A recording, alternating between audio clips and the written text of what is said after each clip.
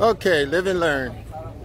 I went to exchange some American money for the euro, but I have to have some ID, so I'm going back to get some ID.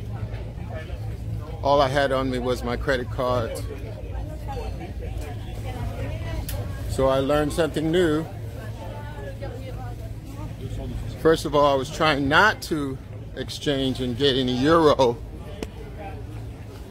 but some places only do not take any American money, only credit cards and euro. So as I travel and go more places, I learn more things abroad about the various places. And some places I will have to have a visa as well, just to enter in the country right here. When we go to Cuba, that's one of those places. Justine, you wasn't able to get none either? I did.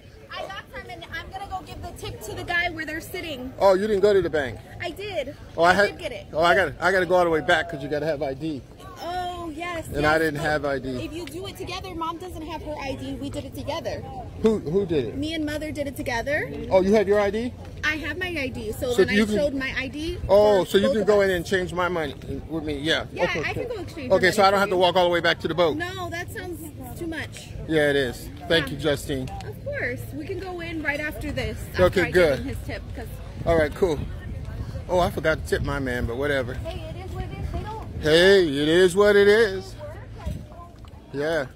Work with my American currency. I work with you. Yep. All right, there you have it. Peace.